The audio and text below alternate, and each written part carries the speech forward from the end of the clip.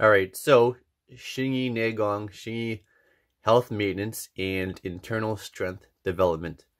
So just finished this book and I really enjoyed going through this book. So the premise of this book here is it's basically pushing the health benefits of Xing or just internal arts in general.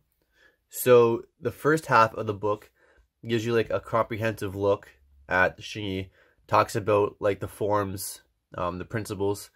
Let's open it up here and show you a couple things. See if I can go through things that I've highlighted. So things that just relate to martial arts in general. So, the ability to totally coordinate the mind and body is one of the main goals of Xing Tuan practice. It talks about, the San Ti Shi, the main posture, the benefits of that.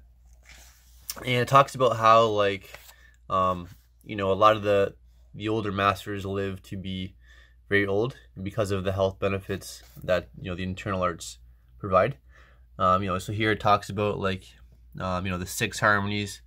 So the hands harmonize with the feet, the shoulders harmonize with the hips, the elbows with the knees, the heart with the intent with the chi, and the chi harmonizes with the power. So the first half just gives you like a comprehensive look at the art. Has different bits of advice and training tips. And then once you get into, right here, so here's the Trinity posture, which is the main posture of Xing. There's a picture there. There's pictures throughout the book as well. And then the second half of the book, it goes through 16 internal exercises, which is like a supplement to Xing and internal arts. So then it just shows you 16 different exercises to supplement your training and provide health benefits. So I would highly recommend checking this book out. I enjoyed it quite a bit. You can find it on Amazon. I'll put a link in the description.